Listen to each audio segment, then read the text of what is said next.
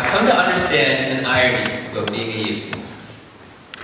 On the one hand, many of my friends and other youth that I know express indifference and even hopelessness towards the problems of the world and the future they face. On the other hand, adults have great expectations and optimism that youth will be able to arise and become the problem-solving leaders and thinkers of tomorrow. What gives adults the confidence that youth will actually be able to develop these capacities, skills, and mindset to address the complex problems of our world? Where even is this training taking place? My topic today will address how to create spaces that can help release the powers of youth. I'll talk about 4 key elements that I believe can help youth become self-motivated and work towards the progress of their community. Einstein famously said, "We cannot solve our problems with the same level of thinking that created them." We therefore need to change the way we raise up youth so that they can develop capacities greater than those who came before them. So then, what spaces are we currently building to inspire a different level of thinking, and more importantly, a willingness to help among youth? I've come to understand that there's an ideal period of time for this training to begin to take place.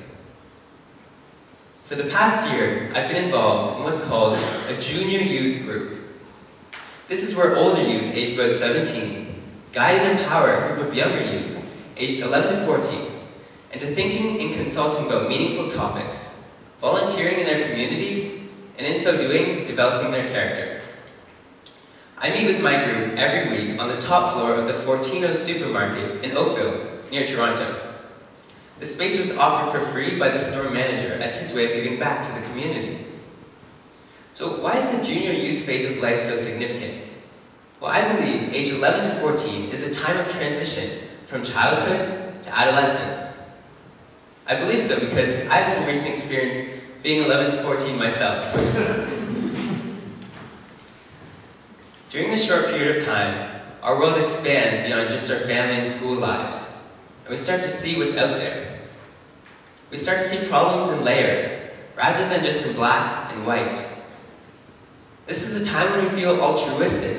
We start to wonder what is right and what is wrong. We develop reason, and most importantly, we can form our own opinions as newly independent thinkers. We start to think deeply about who we really want to be, and therefore we are very easily influenced, for better or for worse. This is the perfect age to build potential. One 11-year-old, after a short period of time, participating in a junior youth group, exclaimed he felt he was reaching his true potential.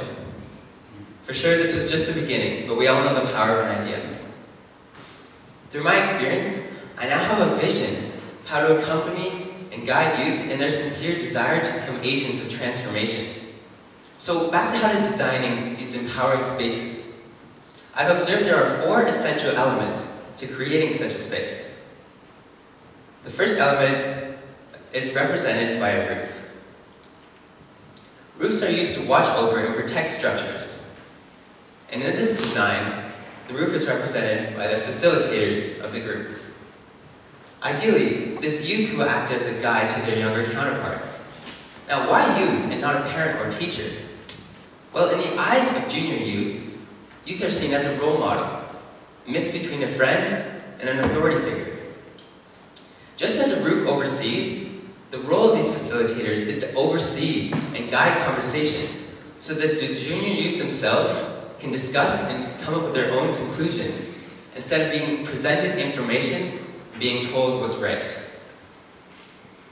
Now we have designed a roof. Let's keep designing. The second element of this design is a pillar represented by having meaningful conversations.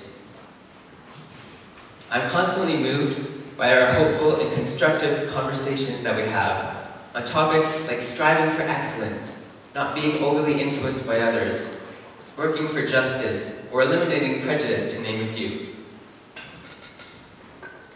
Their profound insights give me hope that one day youth will be able to think deeply about the world's problems and possess the hope to solve them.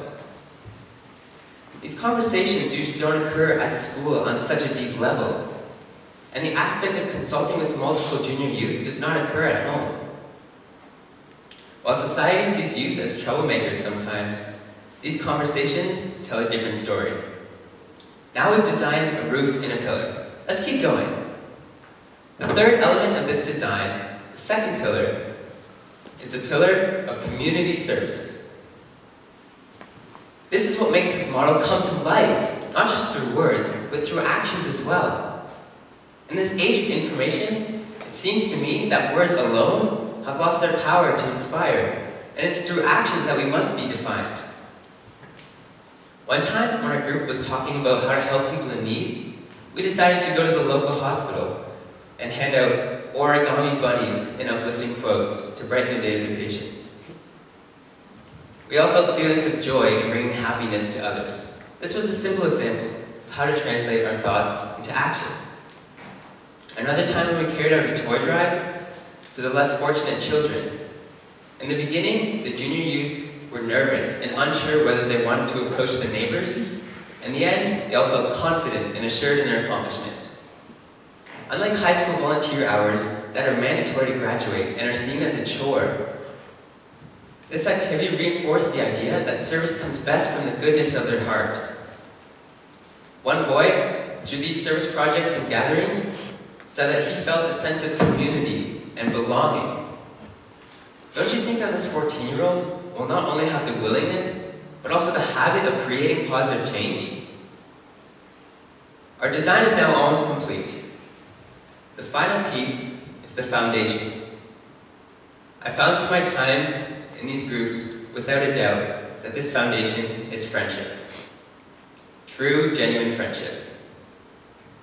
Without this friendship, there would be no will to participate or learn, and this design would ultimately fall apart. The stronger the friendship, the stronger the influence. A group like this is so simple to set up and produces a magnificent effect. My motivation to get to my group every week, no matter what, is seeing the junior youth who also show up every week. It's that kind of feeling. Anyone, most especially youth, can set up a group like this. Each of the participants has said that they themselves would like to start a group like this when they are older, because they themselves believe in the power of such settings. This means that in about 2 or 3 years, my group of 10 participants could grow into like 50 participants, and 2 or 3 years after that, those 50 participants could potentially grow into another 250 participants. We'll need many more supermarkets. In fact, that's how I became a facilitator myself.